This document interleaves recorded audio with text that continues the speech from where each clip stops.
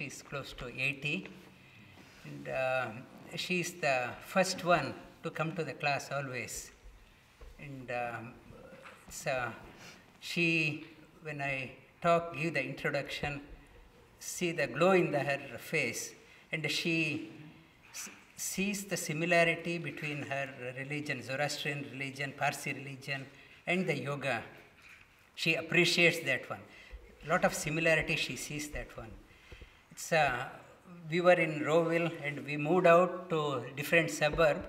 The only thing what makes me to come to Rowville is because of her. Her interest, thirst for knowledge. Many people, when I give the introduction, many people come a bit later. They want to avoid that one. They are not keen on that one. But looking at the interest, that glow in the eyes, that it pulls me to conduct the class, though it's around 20 minutes away, and she is the inspiration for me to conduct the class. I will pass. She will say a few words for her, why she is keen on yoga. I am, because of you, I have been, at this stage, at this time. I learn a lot from you. I admire your knowledge. I admire actually everything what you do and what I learn from you. And sometime when I have some difficulties, I think I'll go and ask Rajendra that why I have this, what should I do?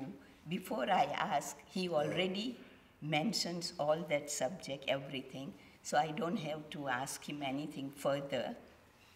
And I really admire. When I was sick, when I had accident, I survived because of Rajendra's knowledge.